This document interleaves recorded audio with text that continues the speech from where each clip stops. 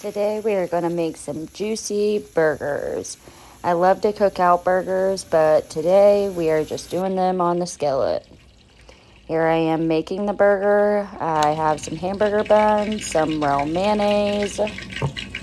Comment below if you are a Miracle Whip person on your hamburger. Here I am spreading the mayonnaise on the top bun.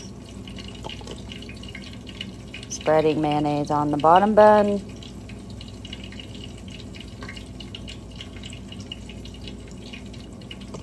And then we have our bun.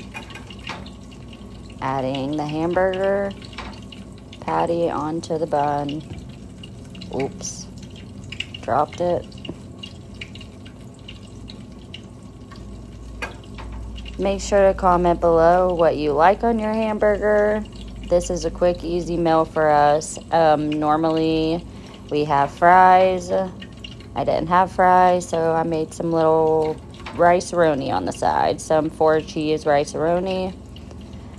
I normally add the lettuce on the top, but I watched some YouTube videos and they put the lettuce underneath of the patty, the burger. So I did this. My husband liked it a lot better. Adding my tomato. I had no onions. Normally I would add onions too, but here's me adding the pickles.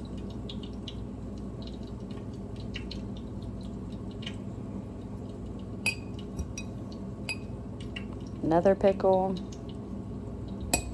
And another pickle.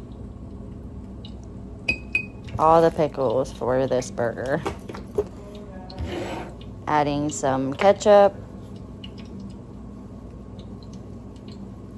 I add it on the bun just because sometimes the ketchup falls off. And then I add the mustard on top of the pickles.